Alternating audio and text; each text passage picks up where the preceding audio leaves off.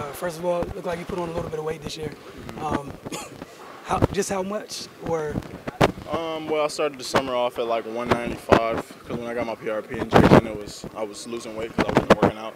But when I got back in the weight room, I put on like I would say 10 to 12 pounds. My goal is to play like 215, but I'm at 210 right now. So I mean, I'm getting up there, but also I got to thank God in puberty, So that's probably what it is, honestly. all right, you said the goal is 215.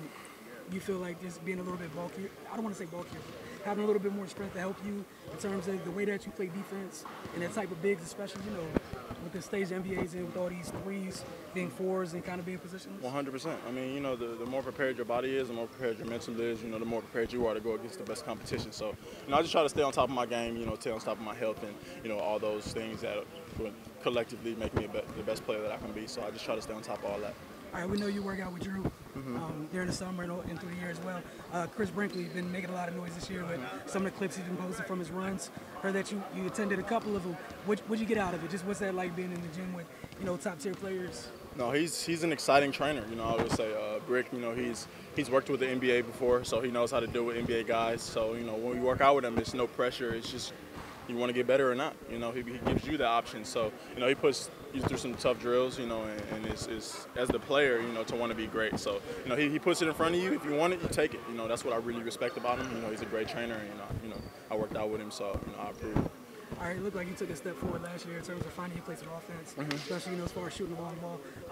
This is the second day in a row we've seen you 15 minutes afterwards, drenched in sweat, working on a handle. Do you expect that to be a big part of adding to your arsenal this year within the full offense? Well, I mean, I just want to be able to create for myself, a better shot for myself and just for my teammates. I don't know what my place in the offense would be this year, but I'm just getting better. My jumper feels a lot better.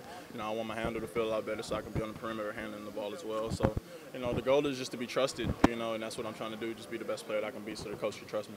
All right, with all the depth you guys have added, and the continuity has been a big thing for you guys since everybody else keeps adding pieces, and you guys are just taking, I guess, what's termed deemed the old route now, which is just develop. What's the next step for you guys, considering how last year ended? The next step is to continue to just worry about us, continue to grow together. We have our core back. We have like 12 returning guys back, so which is big. Last year we had a whole new team. So, we just got to continue to build together, continue to help each other get better. We know each other's tendencies, so when we're on the court, we don't even have to worry about getting to know them. So the camaraderie is there. It's just about doing the right thing at the right time at all times. All right, last question for you. With the type of wins you guys have on this team and playing team small, do you expect to see some time at the 4 this year? I mean, I just want to be on the court. So if it's the 4, 3, 2, to 1, 5, I don't care, honestly. But yeah, me and Otto, we're tweeners. You can't really label us, so we can play all type of positions. So you might see us anywhere on the floor, honestly. So I'm excited to to see what versatile matchups coach can put on the floor together, and the different lineups.